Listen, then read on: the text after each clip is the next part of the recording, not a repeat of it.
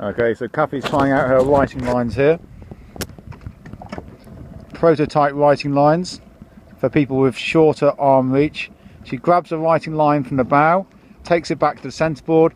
It's a knotted rope that comes down from the leads on the control lines, climbs on the centreboard, boat comes upright, and this is the port she's struggled with before, but she's pulling on that knot and she's pulling the boat upright and it's come flat. That's what she's struggling with before. Without that writing line, she couldn't get the last bit.